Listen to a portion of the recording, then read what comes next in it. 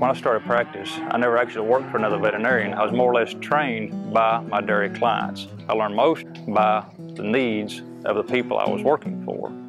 As I started trying to find solutions to the problems that they were having, came across Multimin as a way to get the copper, zinc, manganese, and selenium into animals. And after starting that, through the past 15 years, I've never had anyone that started a protocol with Multimin say it didn't work or say they didn't want a bottle next time. It really fits well as a production tool. We're not looking to use it as a patch on management. We're using it to enhance production that's already there and to provide for things we just can't put through in a feed. That's where Multimin fits in nicely, because looking out to a herd, even herds that have free choice mineral out there all the time, you'll still see signs of the reddish coat color, rough-haired coats. And I've noticed time and time again, you go through and shoot those animals in Multimin, it's like turning a TV set. Those animals will shed off in a matter of weeks and have come up with a really nice black, shiny coat color because of the copper. And that's just plain science. I mean, that's what we know. Color in hair, especially black, is based on copper and zinc. As we're going through and palpating cows, we give a lot of information. A lot of information is derived from the tract of the cow, especially reading the ovaries, presence of abnormalities like cyst, follicular cyst. Is it follicular cyst? Is it luteal cyst? What stage are they in? Percentage of cystic cows, or percentage of acyclic cows. And that's where we know where to put Multimin in, if it's necessary, and where it can really be extremely advantageous. Multimin turns around acyclicity in cows considerably.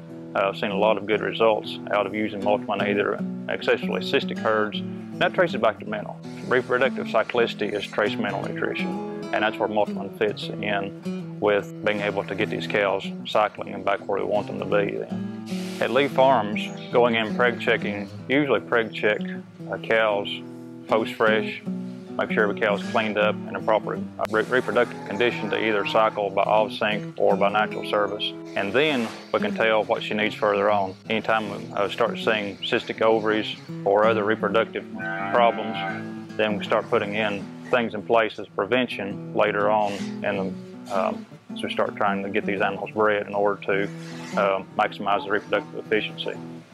And Lee's farm primarily uses Multimin at freshening, and then possibly, if the preg checks are not satisfactory, we recommend another dose of Multimin then about 60 days into the breeding season. That will bump up the efficiency of off-sync and effectiveness of timed AI breeding. Anytime a cow is in milk beyond voluntary withholding period, it's costing roughly with today's feed prices about $7 per day. That's expensive for every day that we can't get a cow bred. We need her to be bred in order to have a maximum number of peak lactations per lifetime per animal.